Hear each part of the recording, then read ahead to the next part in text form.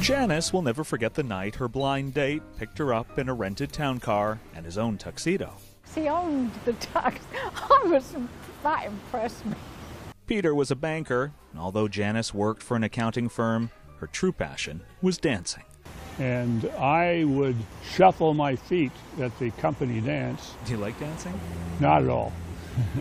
But despite their differences, I got the butterflies in my stomach and I went, wow!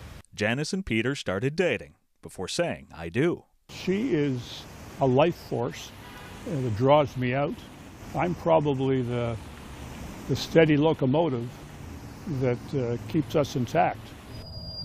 After 44 years of marriage, Peter may no longer travel by town car, but he's still taking Janice for romantic rides. Peter is a gentleman in every sense of the word. And although being diagnosed with multiple sclerosis meant Peter couldn't open doors for her anymore, Janice says he never stopped making her feel like a lady. He says he's got his treasure on his lap. And when his neurologist suggested that MS stand for missing spouse because of the distance it can cause between a couple, Peter encouraged Janice to join a dance society so he could support her from the sidelines.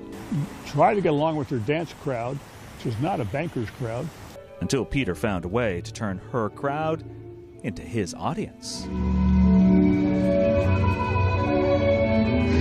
was just brilliant. Yeah, just amazing. Just about the most loving thing he could do, she says. Every day is a blessing with them. And every date is an opportunity for conversation and cuddling. You can either get bitter, retire from the world, or you can force yourself to get out and get in it. Despite life's inevitable twists and turns, Janice and Peter have chosen to keep their love moving straight ahead. Adam Sawatsky, CTV News.